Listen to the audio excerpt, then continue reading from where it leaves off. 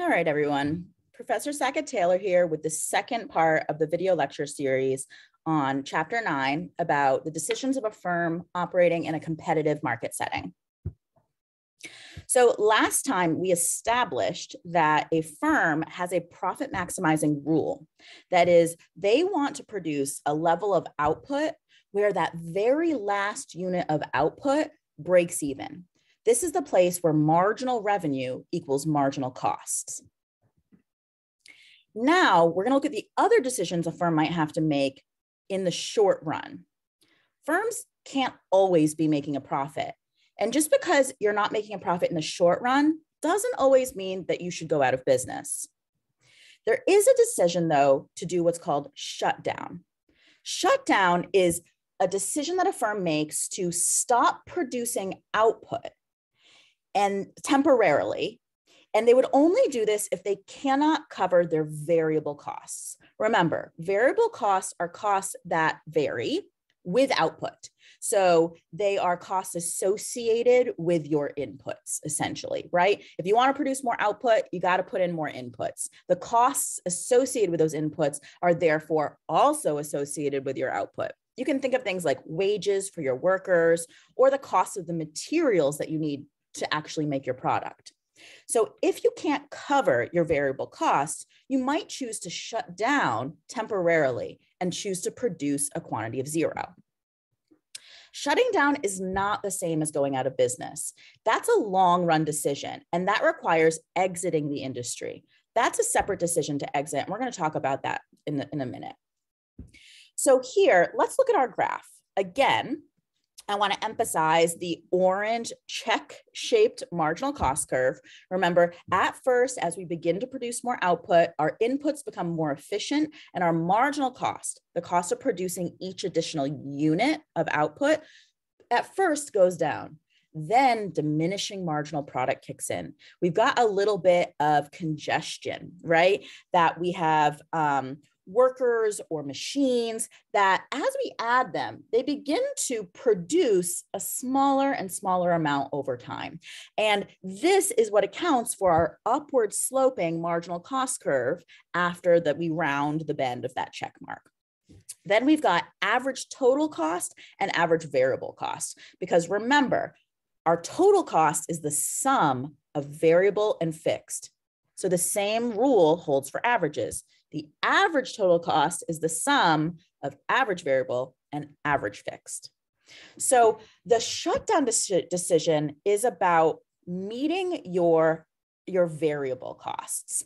If you cannot meet your variable costs, then you're not going to be able to continue producing output. And so you're going to have to temporarily halt production. This would happen in the red zone of this graph, where you're because we're always operating on our marginal cost curve, right? Remember that we're always looking for the point where price or marginal revenue intersects with marginal cost. That's profit maximizing. So you always first and foremost want to choose a quantity of output that is profit maximizing for you. However, sometimes even your profit maximizing point doesn't cover your variable costs. So if your profit maximizing point intersects the marginal cost curve anywhere below this point here, where marginal cost intersects average variable costs, right? You're not going to be able to cover your variable costs in this red zone. And so if you're operating in this red zone, the right decision for the firm is to shut down temporarily. If you can cover your variable costs, but not all of your fixed costs, right? So that would be where you're in the yellow zone. So we're in a place where your revenue is below your average total cost, but above your average variable cost. So what this means is I can cover my variable costs, but I don't quite cover all of my fixed costs. This is the yellow zone. This would be a situation where you actually should continue operating, although you're temporarily going to be taking losses. The place we all want to be is the place where we can cover all of our costs, right? At minimum, that would be the place where the average total cost curve intersects with the marginal cost curve. Any point there or above means that you're bringing in enough money to cover all of your costs, both variable and fixed. If you're above that point, it means you're bringing in more money than what your cost structure is. This is profit. So the green zone is the profitable area and where we aim to be.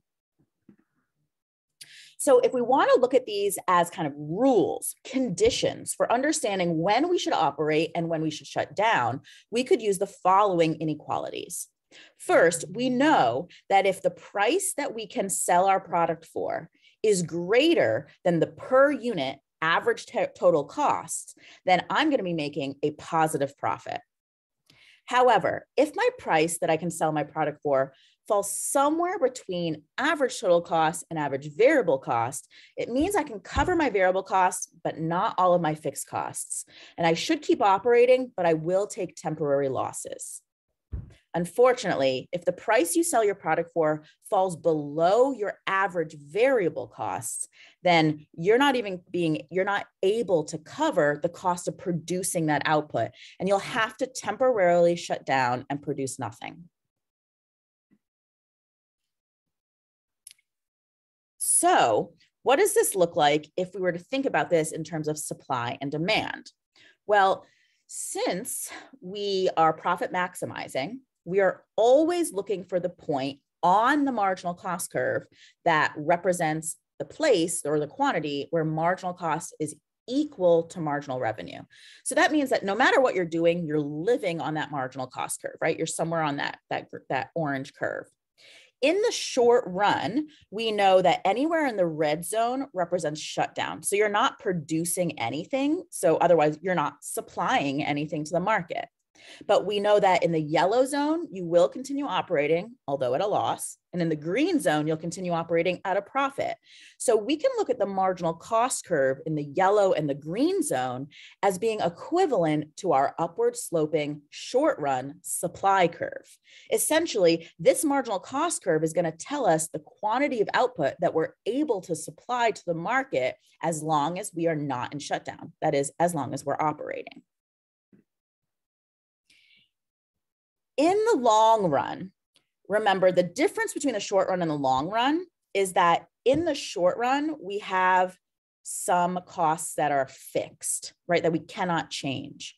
But if you give it enough time, if you let enough business cycles happen, you have a lot more flexibility in your decision making. And so we make an assumption in this model that in the long run, nothing is fixed, everything is variable. So now we don't have a variable cost curve and a fixed cost curve. We just have a total cost curve because your total cost is your variable cost. Everything is variable. So we get rid of one of the curves. And now we just have a marginal cost and an average total cost curve. So in the long run, right? In the long run, you don't want to operate at a loss. That's not sustainable. So that yellow portion goes away, right? There is no such thing as operating a loss in the long run. In the long run, you're either going to exit or you're going to stay. In the long run, the reason to exit would be if you cannot cover your costs over several business cycles, right? You can't figure out your different input mix or sourcing things from different places or changing the number of workers you have. You've tried everything, you've changed all these things, and you just can't cover your costs. That's red zone. That would mean that you should probably exit the industry because you're always going to be operating at a loss. In order to stay in the industry, you need to be in the green zone, the place where you're operating on your marginal cost curve above average total costs, meaning that you can cover the cost of all of your production inputs. So red zone is exit, green zone is stay. But beyond that, if there are any people in the green zone, then other people who are also like entrepreneurs or interested in this industry may say, oh, there are some businesses here that are making a positive profit. If they can make a positive profit, I could too. And so when there are businesses operating in the green zone, we have what we call market entry. That is, other firms will want to come into the industry seeking those same profits. So here in the long run, you essentially just have one rule. If your price that you sell your product for can cover your average total cost, you're making a profit. If your price that you sell your product for doesn't cover your average total cost, you got to shut down. But shut down in the long run means exit. One of the things that needs to be named here, and which is a behavioral or psychological component where economics and psychology intersect, it has to do with sunk costs and what we call the sunk cost fallacy. A sunk cost is a cost that's unrecoverable. It's money you would never be able to get back that you've already incurred as a result of past decisions, right? It's like money that's already exited that you have no hope of retrieving. The sunk cost fallacy is a psychological bias that we have where we tend to take into account sunk costs when making new decisions at the margin. This is a fallacy or a problem because you shouldn't be taking into account costs that you can't retrieve if they're already gone. You've really only got to look forward to what's happening on the margin. Here's an example. You are at a food court in a mall. I don't remember last time I've been in a food court in the mall, thanks COVID, but you're waiting in a really long line with your friend for a specific food item. And there's another place in the food court that has no line. And your friend says, well, we might as well stay here because we've already been waiting 15 minutes. Technically, those 15 minutes are sunk, right? You've already spent them. It's already cost you've incurred, and you can never get that time back. So your decision to stay in line or move really shouldn't have to do with how long you've already been there. So since you can't get those 15 minutes back, it's sunk, and you'd be better off, getting out of line and going to an empty restaurant if you want that food more. But, the 15 minutes that you've already spent shouldn't prevent you from switching. There's one thing here we have to be careful of, and that's where we think about the marginal benefit, like how much happiness or satisfaction we get from the transaction. So thinking about like, ooh, does this one restaurant have much better food than the other? If one has really, really good food and you know that that benefit is going to be much greater, then here we really want to be weighing marginal benefit versus marginal cost. So you want to say, how good is this food and how much do I want it? And what would be the additional cost going forward of continuing to stay in the line? If the benefit exceeds the cost, you should stay in the line. If the benefit doesn't exceed the cost, then you should switch.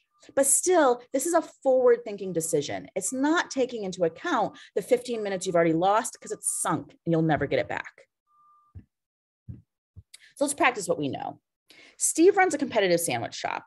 Right now, he's producing at an output level where marginal revenue is greater than marginal cost, meaning money coming in from one more unit exceeds the money going out from producing that unit.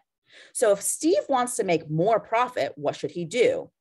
Here we know that if we haven't broken even yet, there's still profit to be had. If your marginal revenue is greater than your marginal costs, you know that you could actually produce one more unit and still not make a loss. And so it's worth continuing to produce more output in this situation. Let's suppose that a competitive firm is faced with a price in the short run that's between average variable and average total costs, right? So it's above average variable, you can cover your variable costs, but it's below average total, meaning there's some fixed costs you can't cover. What should this firm do? This is the rule we want to follow. Here, we should continue to produce and produce at the profit maximizing point. The profit maximizing point is marginal revenue equals marginal cost. Since you're between the average variable and average total cost curve, this means that you'll be operating at a slight loss, but this is only in the short run. By changing the way you use your inputs or the way that you approach your production process, you may be able to recoup those losses and return to positive profits in the long run, but you should not shut down as long as you can cover your variable costs. A competitive firm will shut down and produce zero output if what is true? Well, if price is below the very lowest point on our average variable cost curve, that would mean that I can't even cover my lowest variable cost. That would be a reason for shutdown. So when price falls into that red zone, That's the shutdown decision in the short run. It's a temporary decision to produce zero output. All right. This was a much shorter video than the first one, but it had a lot of graphs in it. So I really suggest going back, rewinding, pausing the video, and taking some time with these graphs. It's helpful to draw the graphs yourself. You get that kind of body memory from actual drawing, and labeling them with words that make sense to you. Turn these concepts into a story, into a narrative that feels familiar or relevant to your life, and you're more likely to remember the graph. All right, that's it for now. I'll see you in the next video.